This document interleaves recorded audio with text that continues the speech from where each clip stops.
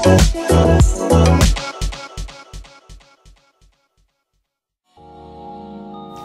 hello everybody, and welcome to another edition of the D-Pad Discourse. This edition will be for the week that started on July 6, 2014. Alright, well, news came out that the PS4 is having trouble in Japan, and pretty much it shouldn't be that surprising since the PS4 doesn't have really any attractive games for the Japanese audience for its launch lineup. But overall, it's doing worse than what you would expect it to do for a system in Japan, and a system that's part of the popular PlayStation brand. I mean, I knew that a lot of people thought that the PS4 in Japan would do really well, and it did do pretty solid during the first, as you say, during the launch week of the PS4. But then after that, it just went, completely. It just did a complete 180, you could say, and the system just hasn't been doing well at all in Japan right now.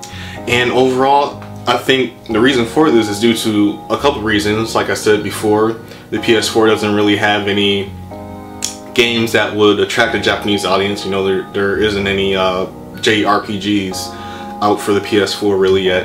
And overall, the Japanese audience, they're moving from console to mobile gaming, handheld gaming, and this has been the case for, this has been a trend for the past decent number of years. I want to say almost a decade now, for Japanese gamers to prefer gaming on a handheld device rather than consoles. And this is in part due to the fact that people in Japan, they take public transportation way more than people in other countries like this country, America. And due to that, they have time to actually play a lot of these handheld games, on the train, or going from back and forth from work, than American gamers do.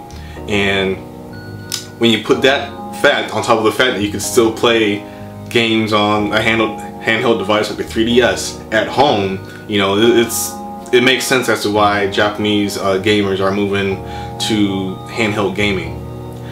Now, outside of that, in terms of, like I said before, the PS4 not having that many Japanese games, games to attract a Japanese audience, AAA gaming as a whole has been more American, American-centric in this past decade in comparison to how it was before. I mean, before you had a good mix of American and Japanese AAA games, games for both audiences. But now things have pretty much been American heavy in terms of games. Shooters are pretty much the main AAA genre now, and you don't really see that much hype anymore for RPGs, especially the Japanese RPGs.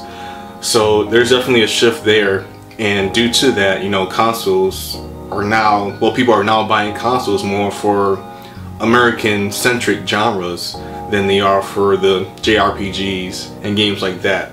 So you got that, and then also in terms of the genres, just the fact that console gaming has been more multiplayer focused and single player focused for these past couple years, that also made things change in terms of AAA gaming, in terms of the shooters taking over the RPGs, in terms of the AAA space.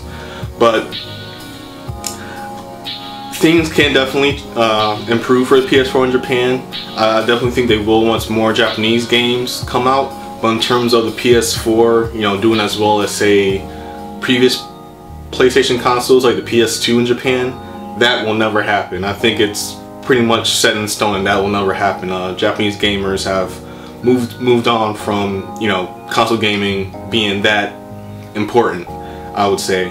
And it's going to be interesting to see, how much things will improve, if they do improve, once more Japanese-oriented games come out.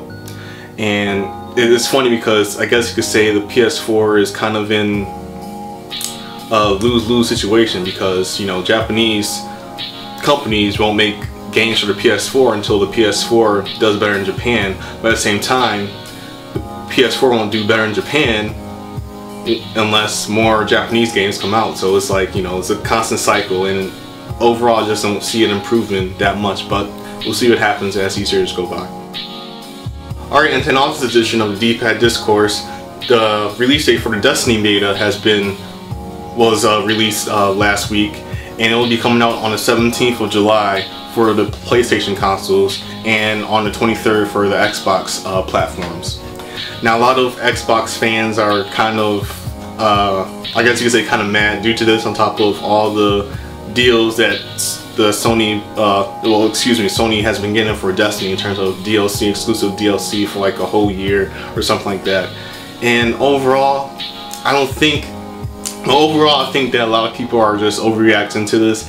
I mean, third-party deals have been happening for a while now, and due to the PS4 being being the top-selling current-gen console right now, and it'll probably, will stay there for probably the whole gen. But anyway, due to it being the top-selling current-gen console, it's going to get a lot of deals with third-party games.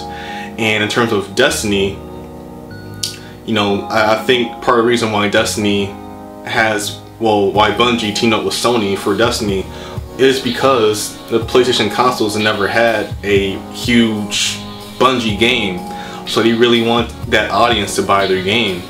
And I think Bungie feels that it's a safe bet that Xbox gamers will buy Destiny, because Xbox gamers love multiplayer shooters, especially ones that are made by Bungie.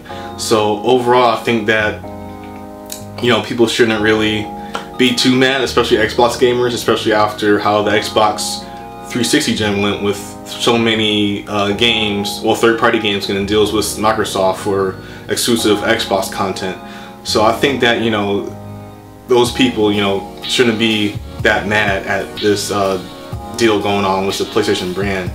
I understand that it's Bungie. Bungie has a history of teaming up with Xbox due to the Halo series, but overall I just don't see why you should be mad. I mean, the game is still coming out on the Xbox One, and I'm pretty sure it'll still be pretty much as good as it will be on the PS4. It might be some differences in terms of maybe differences in terms of the way both versions perform, but overall, if it's a good game on the PS4, then it should be a good game on the Xbox One. So overall, I just don't see why certain Xbox fans should be really mad at this news, or any news about the PlayStation brand getting exclusive Destiny content from Bungie. Alright, and that was another edition of the D-Pad Discourse. I hope you guys enjoyed it, and I'll see you guys next week. Until then, Brad Davis saying goodbye, everybody.